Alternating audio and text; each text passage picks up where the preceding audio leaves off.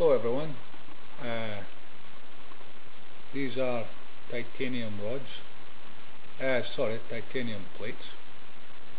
See how small they are. You can see they're conducting away merrily. Hydrogen's pouring off of this side here. That's a titanium anode and cathode. Very, very thin titanium, 99.9% pure. And it's working as an anode and a cathode. I have a magnet here, right? North facing, attracting the hydrogen. It's always been hard to show this, what kind of effect the magnets have in the cell, but you can see clearly the hydrogen's heading towards the magnet. I'll turn it around.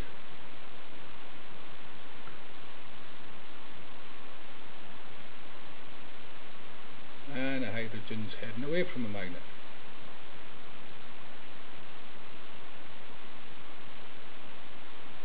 Now, put that away just now. Just to show you these plates. These are paper thin, as I told you, and conducting away merrily. Right.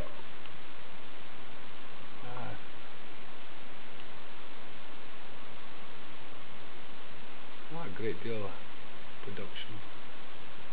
I had to keep it very low because these paper thin titanium plates with big large bubbles that come out the bottom here, the oxygen once hit the plates, they short together and I end up, I nearly burnt out my PWM card. This wire's all melted all the way back here and these things shorted out, so I have to sit with it all the time.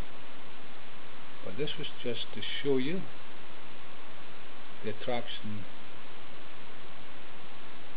magnets have to the hydrogen and oxygen in the cell, and to let you see 99.9% pure titanium plates working as an anode and a cathode.